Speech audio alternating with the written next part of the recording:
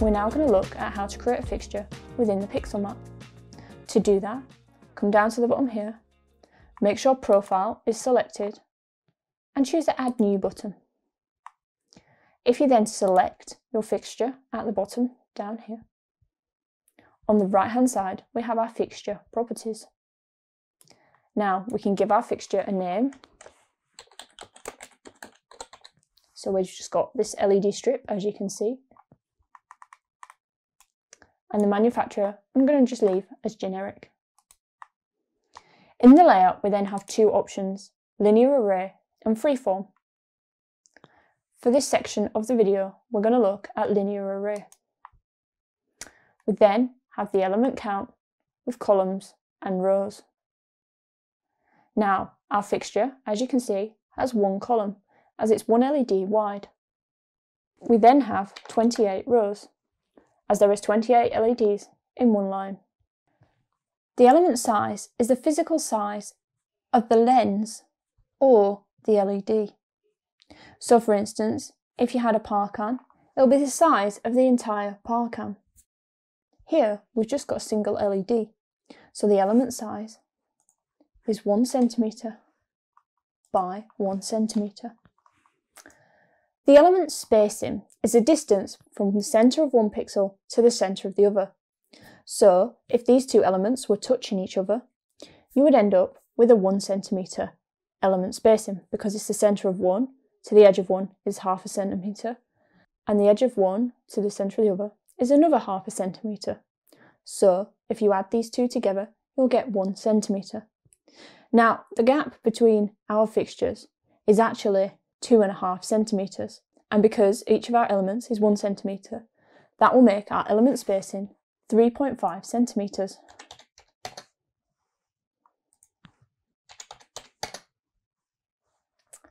We then have a choice of encoding. So here we have 8-bit, 16-bit or 16-bit Little Endian. Now these fixtures are simple 8-bit fixtures. If you did have a 16-bit fixture, you could simply select 16-bit from the encoding options. Next, we have the colour space. In here we have RGB, RGBA, RGBW and RGBAW, as well as many others. Now these particular fixtures are actually GRB, so if we scroll down, we can find this from the list. Underneath the colour space we have the origin, so this is where the fixture will start. Now these fixtures start in the bottom left, and then they snake around. So I'm going to change this origin to the bottom left. And then how do we want it to repeat? So we can do horizontal repeat at the end. So once it gets to the end, it will just repeat. We can flip it at the end, vertical repeat at the end, or vertical flip. So if we choose vertical flip, this should get all of our fixtures in the right order. Special channels are used for channels such as strobe or effects channels.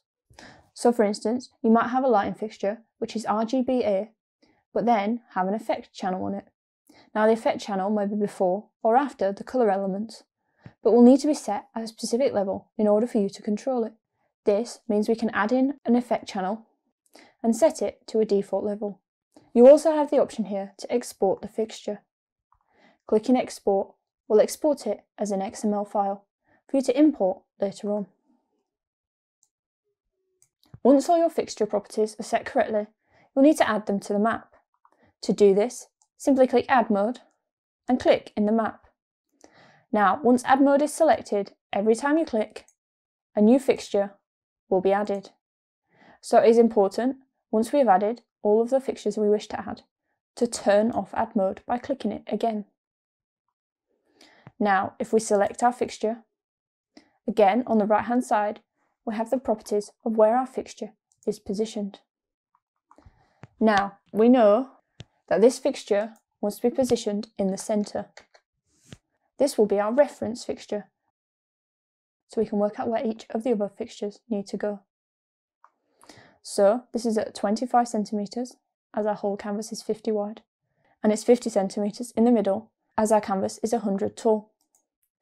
So the next fixture here we'll want to add at 35 centimetres, as I know there is a 10 cm gap between each fixture. This one we will add at 45 cm. Again at 50 cm. If we wish to add all of these fixtures at 50 cm, we could type in the Y box 50 and it will change them all at the same time. We can check these ones are in the right place by clicking on them individually. And this one will be at 5. Now all of our fixtures are in the right place. We need to check that the patch is correct. So you can see here, we can see this one is at 1, 1. This one is at 185, 169, 123, and 1337. We can also change the rotation here if we need to.